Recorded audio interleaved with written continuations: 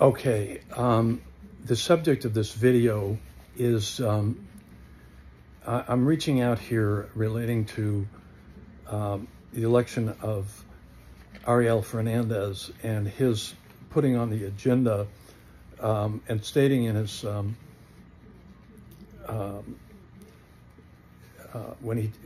in his swearing in ceremony that he wants to stop the Mobility Hub parking garage.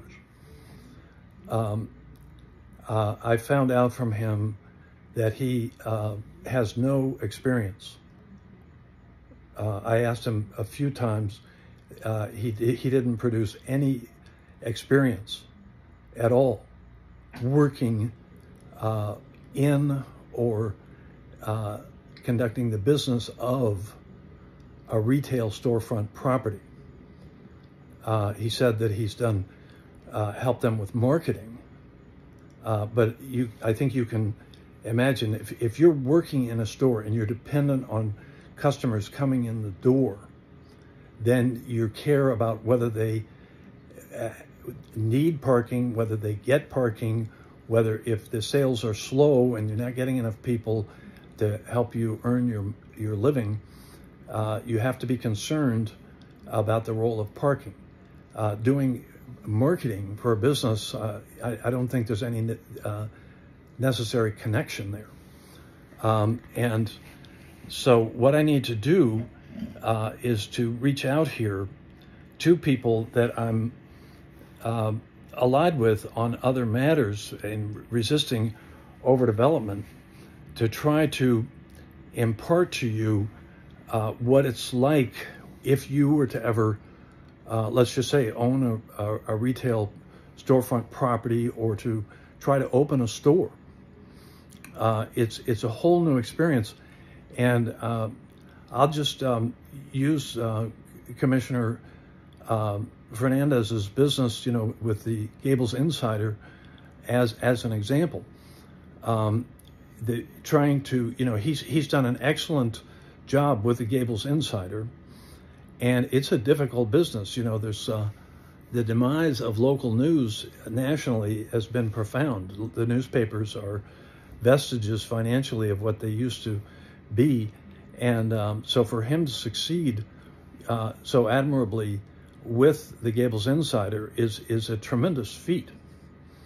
And it's not to be underestimated because so many have failed. I'm friends with the people who used to have the Gables Gazette, and they explained to me why they ended up throwing in the towel. So, I wouldn't presume to tell our hero, Ariel Fernandez, how to succeed with a political blog, right? I mean, I've recommended him for the Gables Insider for the Pulitzer Prize, right? I try to help, and it would be the height of stupidity, really, for me to say, well, this is how you should run it, because I don't know. But let's see if I can do a decent job of communicating here. There is lots of places people can shop, and if the best way actually for me to try to communicate is if you who are kind enough to listen think of your own shopping habits. If you're even listening to this, it's because you're sympathetic to Miracle Mile. And so you're willing to shop on Miracle Mile because you're loyal. But that only takes you so far. If you have to spend 40 extra minutes of your day finding parking, then that's going to get old.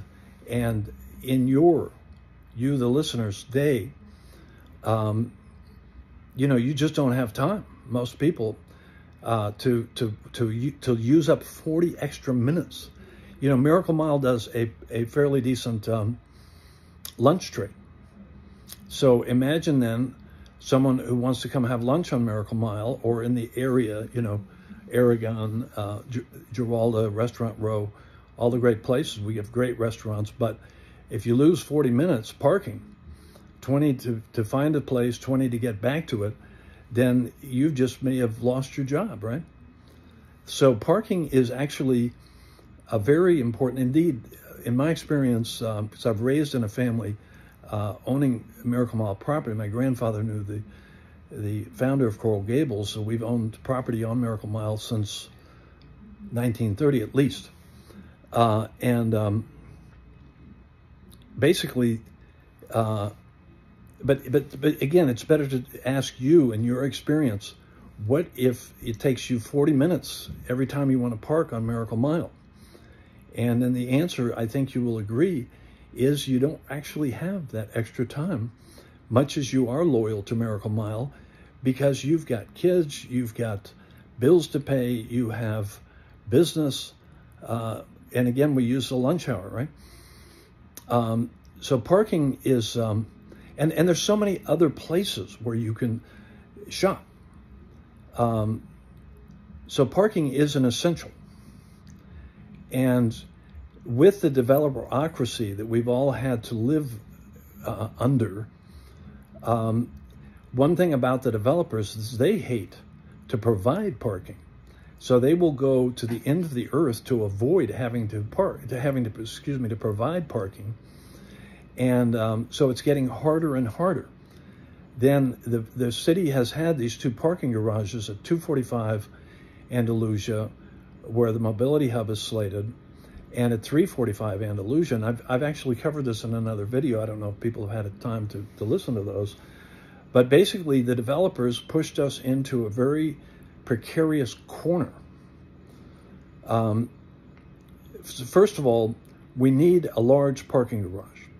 If it's only what you see across the street behind the John Martin's Pub, we need a huge garage because the city and the developers have been chiseling away our parking. Number two, we can't afford to surrender if we don't proceed with some version of the mobility hub. Let's suppose it's just a John Martin's drab garage like you see across the street. If we don't proceed with that and break ground, we're going to have to surrender it to developers who have told me themselves in the past they would not even provide parking if they could get away with it. For developers, they make money when they're renting, to, let's say, a retail tenant or to an office or to a resident. That's where they make their money. Providing parking, they actually lose money on it, and that's why they hate it, and they don't want to provide it if they can avoid it. And so I ask of you, friends out there, I'll mention ones who won't mind me using their name, Sue Kowalewski, Maria Cruz, Javier Banos. These are people who've been in the public eye and who may think that we don't really need this large garage. The bottom line is, when you have a retail store, if you want people coming in, they better have ample parking. It's not a question of, do they have parking most of the time? Think again of your own life, right? If all it takes is a few experiences, and this happened to us during the redo of the streetscape, if you recall. We lost tenants, we lost customers at the retail store that rents from me, who went to other outlets because they couldn't deal with all the construction, and they never came back. So it's not like you say, well, most of the time you'll have parking. No, it's got to be basically all of the time, because otherwise, if you think of yourself, you're the judge here. If you get burned a few times on Miracle Mile, and then you say, oh, can't really count on finding a parking space, I may be late for lunch, then I lose my job, I do this, do that. I'm going to continue here. I've got an important call coming in on this very subject.